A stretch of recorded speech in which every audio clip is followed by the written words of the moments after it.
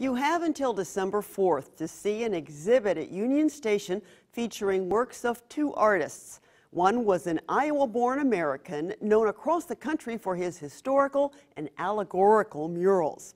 The other immigrated from Eastern Europe, settled in St. Louis, and is best known as a conservator and restorer of paintings. It is, in fact, a restoration project that was the catalyst for the exhibit. Mounted behind the main desk of the St. Louis Union Station Hotel is the mural Commerce on the Landing by Louis Grell. The mural is spread over 3 panels and depicts a bustling Mississippi riverfront in the late 19th century. Commerce on the Landing was commissioned in 1942 and was originally displayed above Union Station's ticket counter. But at some point the mural was taken down, stored away, and for decades was forgotten. Then in the spring of 2014, during a major renovation of the station and hotel, the panels were found by construction workers behind a false wall. Union Station owners called on Kodner Gallery for help to restore the work, and Kodner in turn enlisted artist and restorer Irek Szelag. When I saw the painting for the first time, I noticed that the painting got a lot of damages to the surface of the varnish and surface of the paint layer. Restoring the mural was a complicated, time-consuming process. At Szelag's North St. Louis County studio, special construction was created to hold the large panels in a position that would let him reach every square inch. His first task was to find the proper solvents to remove the dark film built up over the years by customers smoking around Union Station's ticket counter. Photos that document the restoration show the dramatic difference when the smoky layer was removed. Szelag also took off a layer of reddish-brown paint applied across the bottom of the panels during a poor restoration in the 1980s. The original paint is on the right.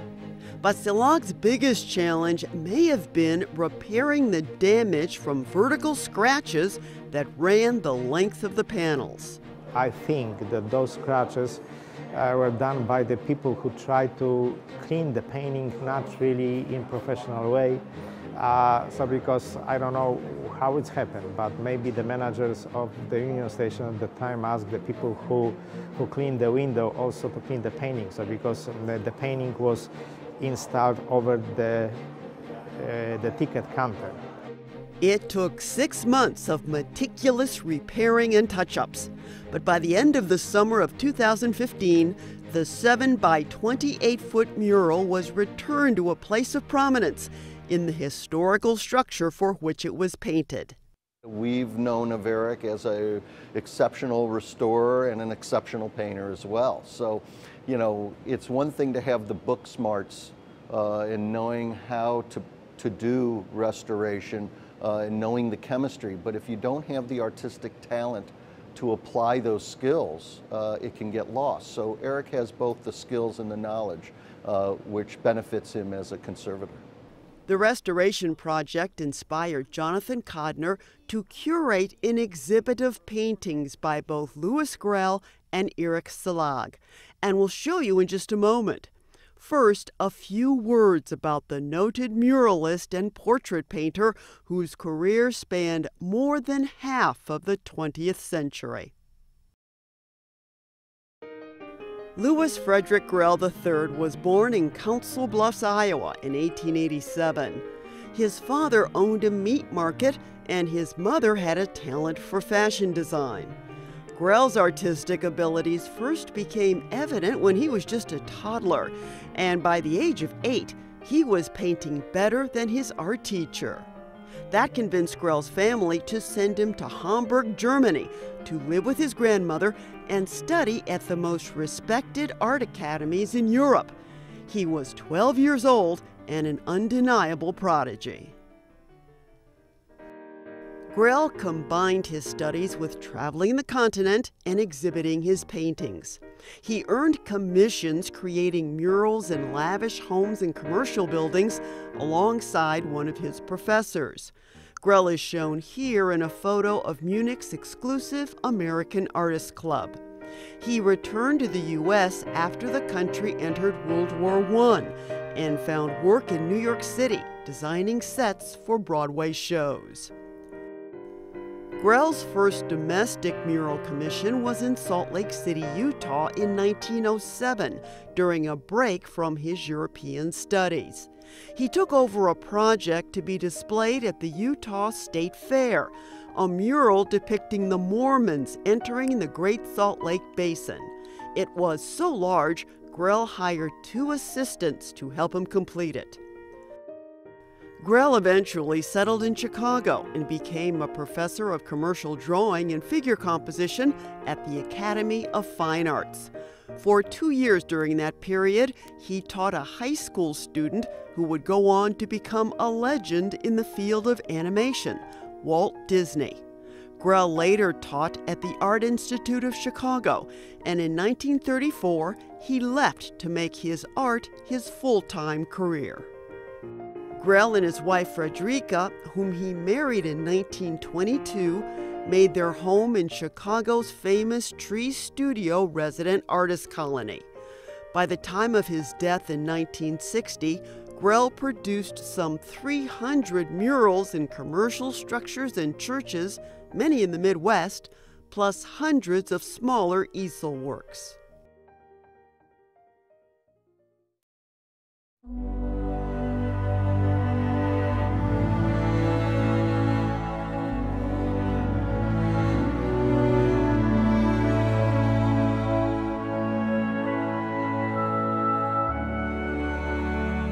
Kodner Gallery assembled 18 Louis Grell watercolor and oil paintings for the exhibit in the Mall of St. Louis Union Station.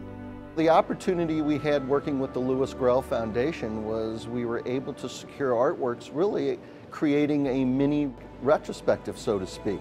So we had a nice variety of works representing different periods of his life, as early as his self-portrait from the teens into his works nearing his passing, the work of the art fair in Chicago from 1960, and he passed away in 1960. So it was an exceptional example shortly before he passed away. Not only did he have a long career, but he was consistent in his talent and ability throughout his career, which is nice to see. Many times we see artists as they age, they begin to lose their eyesight and their hand coordination, and it appears that throughout his career, he kept that consistency, which is nice to see. Paintings by the artist who restored Grell's Union Station mural make up the other half of the show. Irek Szelag is a native of Poland who made St. Louis his home nearly 30 years ago. The connection of the fantastic parks and greenery and old trees and everything with the architecture makes it unique and makes it very nice. And this is why I found so many interesting places in St. Louis that I decided that I have to paint them.